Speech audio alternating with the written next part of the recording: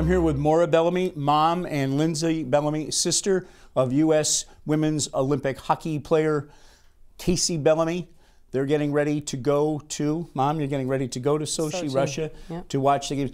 Let me ask you, what's it like? And I know 3 of your 4 kids have played hockey. Lindsey, tremendous supporter of all her siblings. But to get that word after all the work, all the early morning and late night ice time, to get the word, and this is the second Olympic team for Kacey, you get the word, you made it, you're on the team. Yeah, it's great. I mean, this time around, we got the word at about 1:45 in the morning. So, and she called, and she would call even if it was at 4 o'clock in the morning. But yes, extremely excited, very proud. I know all the hard work that goes into it. Yeah, it's, for us, we just kind of go with the flow though. In our family, we really just go with the flow. So it's very exciting for us, and but at the same time, it's just like part of the norm, you know. Lindsey, let me ask you now, correct me if I'm wrong, 3-year age difference, your baby sister, yes. 3 years younger than Kacey, right? Is that, give or take? Yeah. About that, okay. 3 or so, yeah. Yeah, nothing closer than sisters.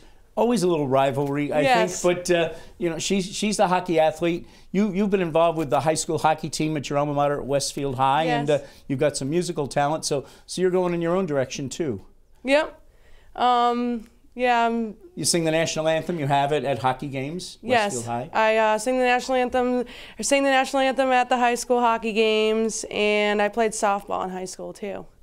What's it like now? Both of your older brothers have played professional hockey, American Hockey League, Federal Hockey League, and Kacey plays professional as well, the Boston Blades, the Canadian Women's Hockey League, and going to the Olympics for a second time. What's it like to follow your sibs and see what's going on for them? I love every second of it. I am so proud of everything that they have become, and I love watching them play and succeed, and I'm so happy to be part of a Bellamy family. Let's talk about that, because Maura, you've made the point through the years that no matter how hard, and we don't want to take anything away from Kacey or your boys, no matter how hard the athlete works, this sport in particular is a family effort, because long drives and early morning practice, you take ice time when a team can get it in a field house or wherever it might be. I know there's stories at one point, I think one of your sons had to drive, your husband drove him, his dad, 70 miles one way to get to practices. This is a family effort. It is a family effort, and it hasn't been easy. I mean, it's been a lot of fun. Our story is about our journey, though. I talk about this all the time. It's all about the people that we've met along the way. I can't thank everybody enough. There's so many people to thank. It really becomes, it's a little bit of luck as well. The coaches that your kids get, the people that you meet, the support system. Like they say, it takes a village. In this case, that is the truth. I mean, with all the kids, having 3 kids playing hockey, and it's crazy. I look back on it now, and sometimes it's kind of a blur, because I don't know how we did it all. Affording it is one thing, but actually putting the time in to get the kids everywhere that they have to go is crazy. And Lindsey was always the one that would come along and tag along, but you know what? It was great for her, and she loved it too. So it's always had a good time. Yeah. I got to ask you, I read a story, and I think this was before the last Olympics, that, and you're not wealthy folks, the Bellamy family from Westfield, you posted bank statements, family bank statements on the refrigerator, so the kids knew, hey, there's sacrifice to get all of you, the 3 of you, 4 guys, to these games and the equipment and everything? Well, the funny story about the bank statement, it was the bank balance. You used to be able to print it out and at the ATM machine. And when you go to hockey games, the kids always want money for snacks and everything at the hockey game. And the concession stands are never cheap. No.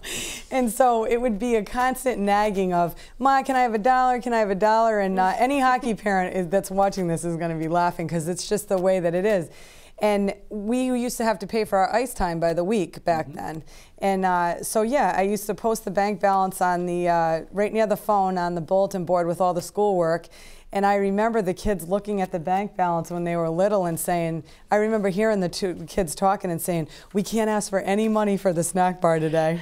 You know, so it was a lot of money. You know, you had 2 gallons of milk, loaves of bread, dozens of eggs. We went through a homemade breakfast every morning at our house, and it was just as crazy as the chaos of making it, but it's all the great memories that we have of that.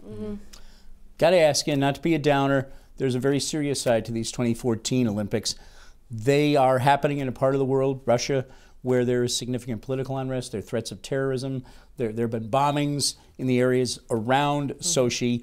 The Russian government says, hey, we've got a steel wall around Sochi, the Olympic Village, and the venues. But not everybody's going to be in the Olympic Village and in the venues all the time. I'm guessing when you go, you're not able to stay within the wall. Maybe you are. I hope you are. But I know there have been warnings to U.S. athletes, don't go outside of the security zone and wear a uniform or anything IDing you as U.S. I saw one of the men's hockey USA players said to his family, I wish you wouldn't come because I don't want to worry about you. What's that put in your mind for yourself and your daughter? Well, I'm proud. I'm so proud to go over there and watch my daughter who represent our country. And when I went to the Vancouver Games, it was a lot different than this. We didn't have all of the preliminary warnings about, you know, going to the Olympics. In this case, I feel like the government, I think the Russian government, the United States government will be on high alert. I think that we will be safe over there. I know that the athletes will not, it won't be the same as Vancouver where the athletes can leave the Olympic Village. In this case, I'm sure that the athletes will probably have to stay within the Olympic Village, which means that they will be in a very, for them, I think their trip will be a lot different than the previous Olympics, especially like for Julie Chu, who's been to 4 Olympics. She'll see it, there'll be just so much difference because they'll be in such a confined area. For us parents, we were just told that when we're in the Olympic Village area, there's an Olympic Park and then there's an Olympic Village. The athletes are in the Olympic Village and all the venues are taking place in the Olympic Park except for the ski events. So when we're in the Olympic Park, we will be able to, you know, don our USA gear, and we all take much pride in that. But we all have all of our, you know, get-ups that we wear.